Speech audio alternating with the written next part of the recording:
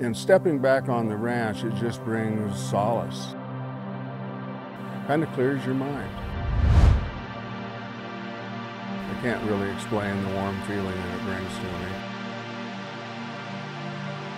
A feeling that just goes right from your head to your toes.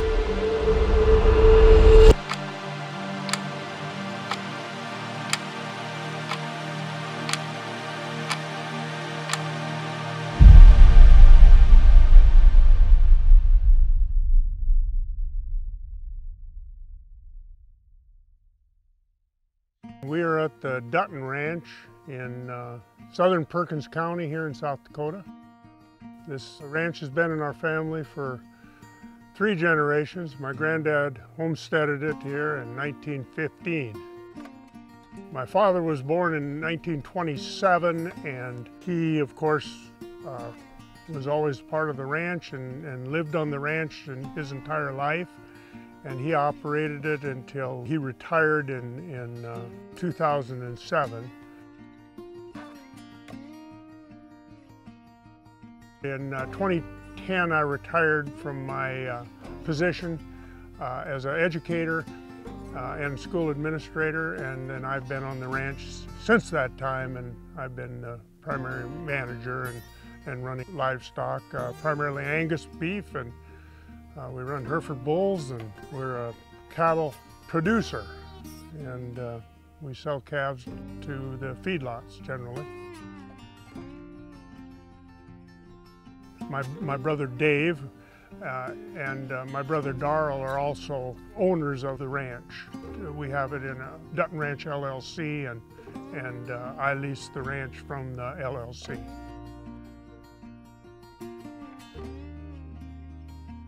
I'm currently the secretary of the LLC, so I do the minutes because I'm the retired city finance officer in Spearfish, and so, you know, I'm quite familiar with doing that type of work, so it ended up just falling on my shoulders.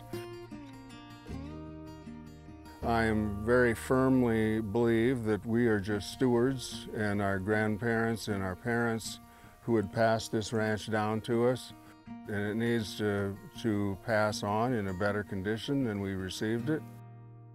If you manage a ranch conservationally, you're going to get way more out of it than if you abuse the land and then you have to wait for it to recover. And so you don't overuse it, you manage it, you rotate your herd. You know, you think it's a sacrifice, but it really isn't. It's a benefit. My dad was instrumental. He was back 20 years ago, he was the regional range manager of the year on some of his conservation practices that he used.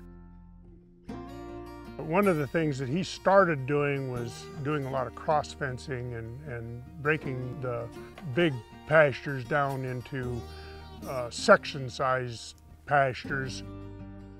I have continued with that cross fencing. He didn't get all the pastures broken up into these 400 and 500 acre pastures, which we feel is pretty good for the number of head of livestock that we run. That's what we've done primarily as far as the grazing management.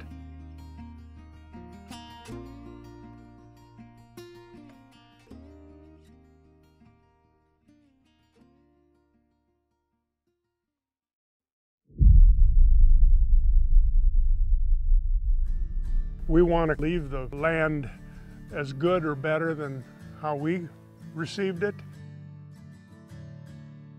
One of the things that my dad always did, and I've continued that practice, is trying to reserve some areas for the wildlife and the birds species.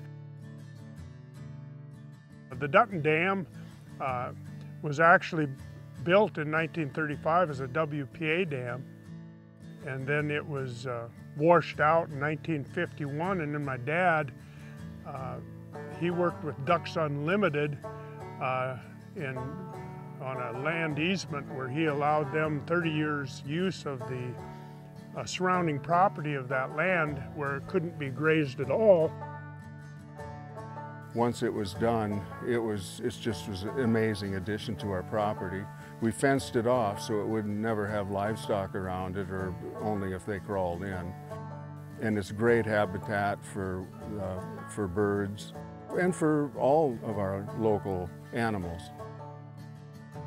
Nothing I enjoy more than seeing the deer and the antelope and the varieties of birds, upland grouse and partridge, as well as the ducks and geese that nest here. And we want to share our land, our ranch with all those other species too. By fencing off areas that are heavily used by those species of wildlife and not allowing the cattle to overgraze. If we didn't have the river fenced off, the cattle would spend all their time in the heat of the summer right next to the river, and it would kill all the willows, and they would tromp out a lot of the native species that typically are along those drainages.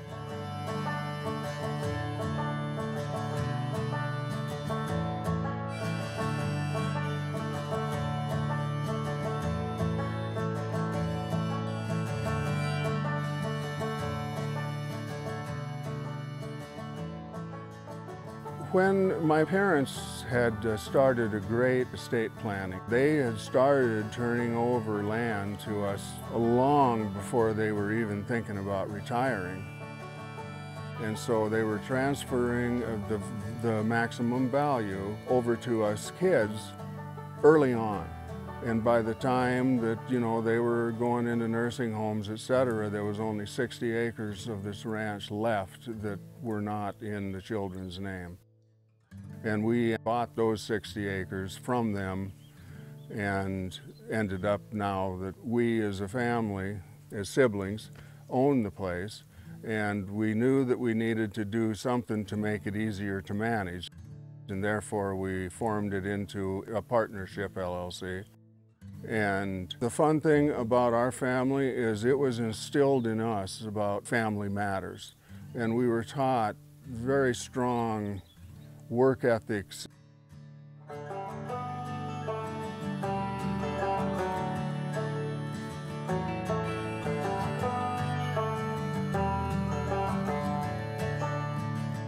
Well, first I would do research with attorneys and find an attorney that has a lot of experience setting up either trusts or LLCs. Because there's different ways you can go about it. LLC made the most sense to us. Someone that specializes in land preservation and land, in family ranching or farming. And then you have to sit down as a family and brainstorm with the pros and the cons to determine, what is your long-term goal. When we set up our LLC, our long-term goal was conservation and the preservation of the land for future generations.